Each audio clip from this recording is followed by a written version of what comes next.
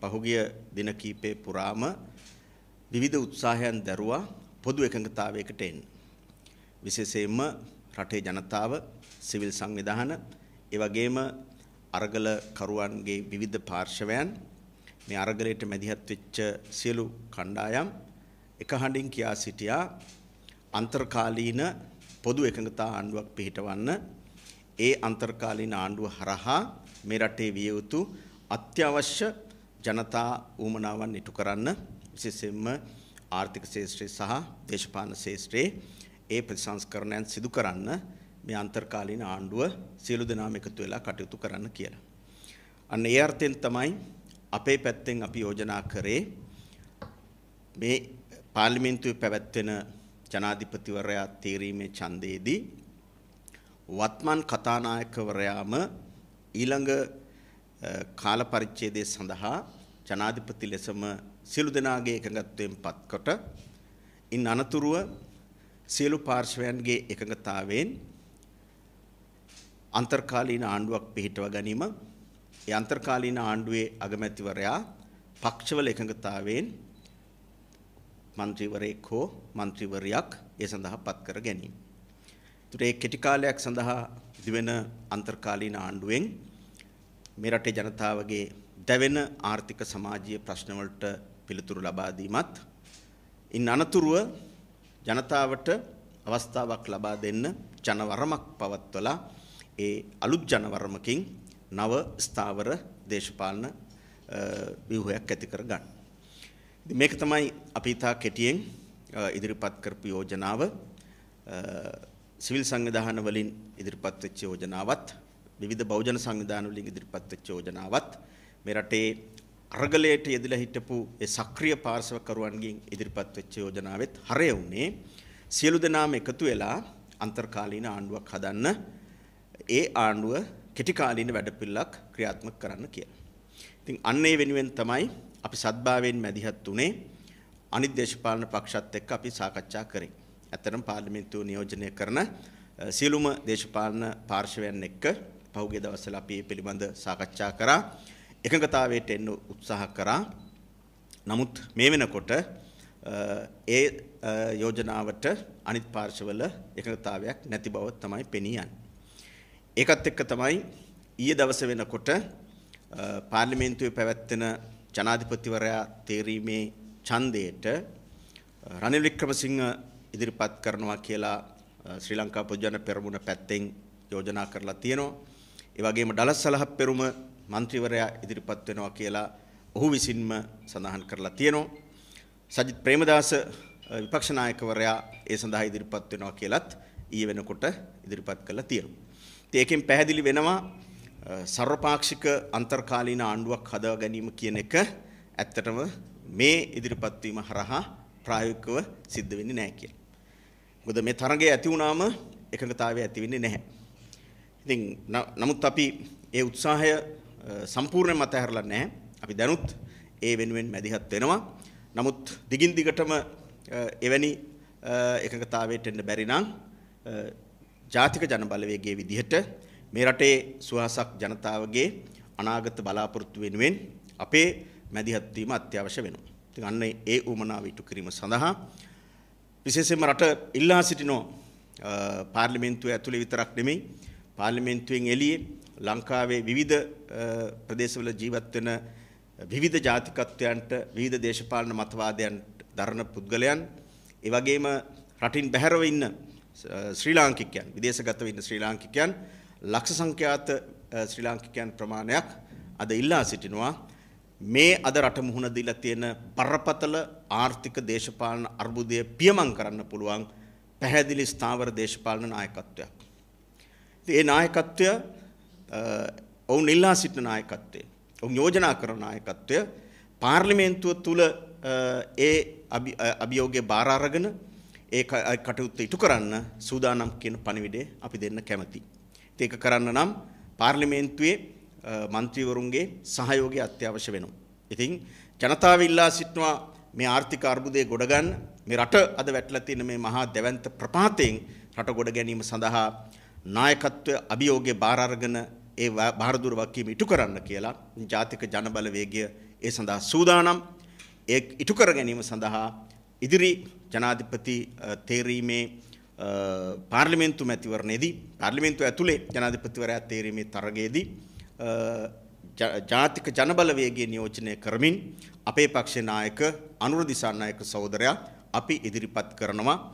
ඒ ඉදිරිපත් කරන්නේ මේ රට මේ අද වැටලා තියෙන මහත් දැවැන්ත ආර්ථික අර්බුදයෙන් ගොඩ ගැනීම සඳහා නායකත්වය ලබා දීලා ඒ අභියෝගේ බාර අරගෙන අනිකුත් මන්ත්‍රීවරුන්ගේ දේශපාලන පක්ෂවල එකගතාවෙන් අපි නායකත්වයේ බාර ගන්න මොහොතේ සිට සියලු දෙනාගේ එකඟත්වයෙන් හැදෙන අන්තර්කාලීන ආණ්ඩුවක් කරහා සිවිල් සංවිධාන සහ මේ රටේ පොදු මහත් ජනතාව යෝජනා කරන ඒ යෝජනාවලිය වැඩපිළිවෙල ක්‍රියාත්මක කිරීම සඳහා.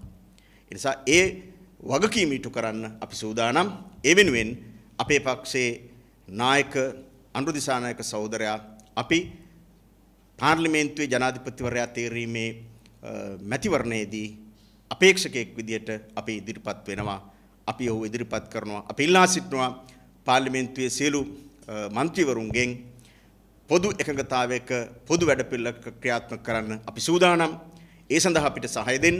ඔබ අනුර දිසානායක අපේ ජාතික ජනබලවේගයේ නායක සහෝදරයා ජනාධිපති කරවීම සඳහා මේ රටේ මේ අර්බුදය ගොඩ ගැනීම සඳහා නායකත්වය දීම සඳහා ඔහුට සහාය දෙන්නේ නම් අපි සූදානම්.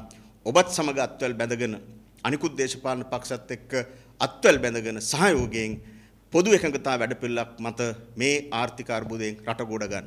ඒ නිසා අපි ඉල්ලා සිටිනවා සියලු දේශපාලන පක්ෂ වලින් තවමත් ඉඩ තියෙනවා ඒ සඳහා පොදු එකඟතාවයට එන්න. අපි සූදානම් මේකට නායකත්වය දෙන්න. අපිට අවශ්‍ය වෙන්නේ මන්ත්‍රීවරුන්ගේ සහයෝගය, ඡන්දය. ඒ නිසා ඉදිරි 20 වෙනිදා පැවැත්වෙන ජනාධිපතිවරයා තේරීමේ ඡන්දෙදී ඔබ සියලු දෙනාගේම සහයෝගය ලැබෙනවා නම් ඔබ සියලු දෙනාත් එක්ක අත්වැල් බැඳගෙන සර්වපාක්ෂික කැබිනට් මණ්ඩලයක් පත් කරලා ජනාධිපතිවරයා විදිහට රටේ නායකත්වයකින් බාර අරගෙන මේ රට ගොඩ ගැනීම සඳහා අපේ පක්ෂ නායක අනුර දිසානායක සහෝදරයා සූදානම්. අපි ජාතික ජනබලවේගයේ විදිහට ඒ සඳහා සූදානම් කියන පණිවිඩය අපි සියලු දෙනා වෙතම ලබා දෙනවා. විජිත හේරත් සහෝදරයා කියු පරිදි අපි ඇත්ත වශයෙන්ම පහුගිය දින කීපය තුලම උත්සාහ කරේ සියලු දෙනාගේම එකඟතාවය මත මේ වෙලාවේ මේ රටේ පැන නැගී ඇති අර්බුදය වෙනුවෙන් එකඟතාවයක් තුල පාර්ලිමේන්තුවේ සියලු දෙනාටම පිළිගන්න පුළුවන් නායකත්වයක් ජනාධිපති හැටියට යෝජනා කිරීම තුලින් යම්කිසි විදියකට මේ මොහොතේ පැන නැගී තියෙන අර්බුදයට විසඳුමක් ලෙස අපි ඒක තමයි යෝජනා කරේ. ඒ සඳහා සියලු පක්ෂ සමග අපි දීර්ඝ වශයෙන් සාකච්ඡා කරා. අපි ඒ වෙනුවෙන් පෙනී හිටියා. විශේෂයෙන්ම මේ වෙලාවේ අපි දන්නවා ගෝඨාභය රාජපක්ෂ ජනාධිපතිට හිටපු ජනාධිපතිට යන්න සිද්ධ වුණේ පාර්ලිමේන්තුවෙන් පිට ජනතාව තුළ ඇතිවෙච්ච විශාල නැගිටීම හරහා ඒ අරගලය හරහා තමයි අද මේ තත්ත්වය ඇවිල්ලා තියෙන්නේ. ඒ නිසා රටේ ජනතාව විශාල බලාපොරොත්තු සහිතව මේ මොහොතේ ඉන්නේ. ඔවුන් මාස ගාණක් තිස්සේ කරපු මේ අරගලය තුළ මේ රටේ මේ මොහොතේ තියෙන ආර්ථික අර්බුදවලට විසඳුම් හොයනවා වගේම අත වශයෙන්ම දීර්ඝකාලීනව දේශපාලන පරිවර්තනයකුත් ඔවුන් බලාපොරොත්තු වෙනවා. විශේෂයෙන්ම රාජපක්ෂ පවුල විසින් නියෝජනය වෙච්ච ඒ දූෂිත ප්‍රචණ්ඩ දේශපාලන සංස්කෘතිය වෙනස් කිරීමේ අවශ්‍යතාවය ඔවුන්ගෙන් ඉතා තදින් මේ වෙනකොට ජනතාව තුලින් ඉදිරිපත් වෙන දෙයක්. ඉතින් ඒ නිසා ඒ වෙනුවෙන් පාර්ලිමේන්තුව කියන්නෙම ජනතා නියෝජිතයන්. ඒ ජනතා නියෝජිතයන් මේ පිටින් එන මේ අරගලේ ඉල්ලීම් සහ මේ බලාපොරොත්තු වලට සංවේදී විය යුතුයි කියන විශ්වාසයත් අපි තුල තියෙනවා. නමුත් අපිට ඒ එකඟතාවය ලබා ගන්න බැරි වුණ නිසාම තමයි අපි තීරණයක් ගත්තේ අපේ පක්ෂයේ නායක අනුර කුමාර සහෝදරයාව අනුර කුමාර දිසානායක සහෝදරයාව අපි 19 වෙනිදා අපිත් ඒ නාම යෝජනාවට අපි ඉදිරිපත් කරනවා කියන එක විශේෂයෙන්ම මේ වෙලාවේ රට තුල ඇති වෙලා තියෙන ඒ ජනතාව තුලින් ඇති වෙලා තියෙන ඒ බලාපොරොත්තු අපි හිතන්නේ ජාතික ජන බලවේගය වන අපිත් විශේෂයෙන් අනුර කුමාර සහෝදරයාටත් නියෝජනය කරන්න පුළුවන් කියන විශ්වාසයත් එක්ක තමයි අපි මේකට ඉදිරිපත් වෙන්නේ. මම ඉංග්‍රීසියෙන් පොඩි වචන කීපයක් කියන්න. For the last several days, the National People's Power, the NPP, has been engaging in discussions with all the different political parties represented in Parliament in order to achieve some kind of consensus as to who should contest for the absence that has been created by the resignation of Gotabaya Rajapaksha. We know that we have come to this situation through a intense people's movement, a people's struggle that has been taking place over several months. People have sacrificed their lives, their time, their energy in order to come to this position because of there are two very clear aspirations of the people at this moment. One is to immediately address some of the critical economic problems that are impacting on people's daily lives, but also people are expecting a radical transformation of the political culture. I think in the last several months we have all experienced the toxicity of the executive presidency. We saw the damage that it can do. At this moment in time, we also see that within the people, within the citizens of this country, there's a huge demand for political reform, for greater democratization. So with keeping those objectives in mind, keeping those aspirations, the people's aspirations in mind, the NPP tried very hard to come to a consensus with all the other political parties to put forward a candidate. Our suggestion was the Speaker of the Parliament to contest for the vacancy that will be filled through an election in Parliament on the 20th of this month, and to form an interim government, a short-term interim government, during which time some of these critical issues could be addressed. And then, because we also feel that this Parliament also has lost its mandate, lost its legitimacy, to call for a parliamentary election as soon as possible. This was our plan and our proposal to the other parties in Parliament as well. However, now it seems that this consensus is no longer a realistic proposal, because by yesterday the SLPP had announced that they were putting forward Ranil Wickramasinghe as their candidate. Dhammika Perera has also indicated that he will also contest. Dhammika Perera is also a member of the SLPP, but he has also indicated his willingness to contest. So the opposition leader, Sajith Premadasa, has also indicated that he will contest. So in this context, this consensus is no longer practical.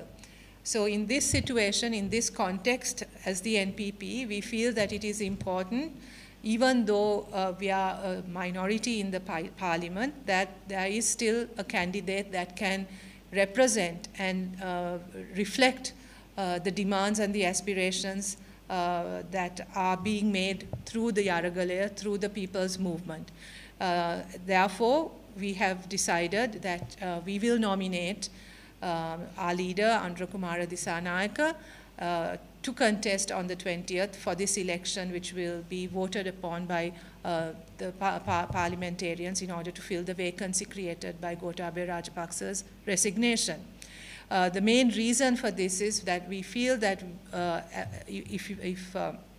that our party and our leader represents many of the aspirations and in fact the spirit of the people's movement that has been taking place in our country for so long. On the 11th of May, we put forward a series of proposals, including outlining what an interim administration could do and what an interim administration should do.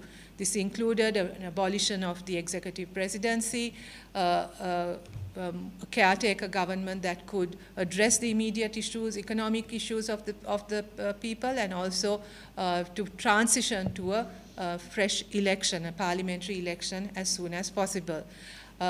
Since the 11th of May, we have also been engaging in discussions with several civil society organizations, professional bodies, with representatives from the Aragalaya, and many of the proposals that we have put forward, on the 11th of May, including a People's Council that represents people who have been part of the movement so far as an advisory body to the interim government. Many of these proposals that we put forward also are reflected in the proposals that have been put forward by civil society organizations and representatives of the Aragalaya.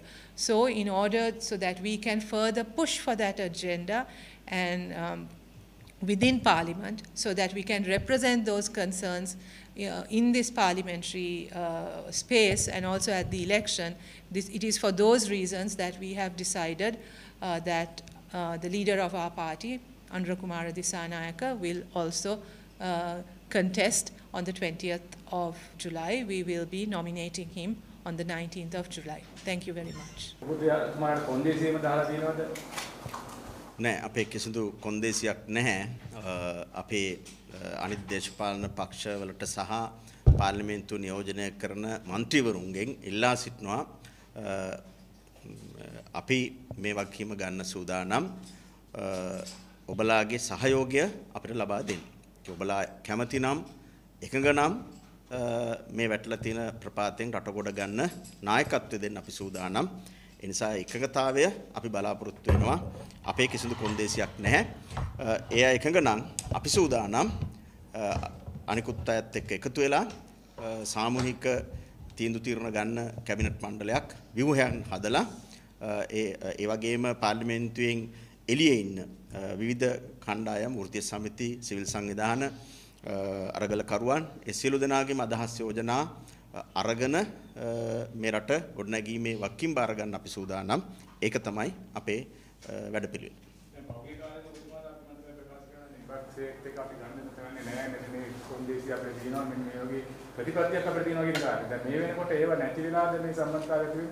නෑ මේ තියෙන්නේ නායකත්වයේ ජනාධිපති ධූරය හෙබවීමේ කටයුත්තක්. ඉතින් එවැනි ධූරයක් හෙබවනවා නම් මේ පාර්ලිමේන්තුවේ අනිකුත් මන්ත්‍රීවරුන්ගේ අදහස් යෝජනා සැලකිල්ලට භාජනය කළ යුතුයි. තනි ජාතික ජන බලවේගයේ ආණ්ඩුවක් පිහිටීමක් නෙමෙයි. එවැනි තත්වයකදී විවිධ අයගේ අදහස් යෝජනා සහිතව ඒ අයගේ සහභාගීත්වයෙන් සාමූහික ප්‍රයත්නයක් තුල මේ රට ගොඩනැගීමේ නායකත්වය දෙන්න තමයි අනුරාධපුර සහෝදරයා මේ ඉදිරිපත් වෙන්නේ.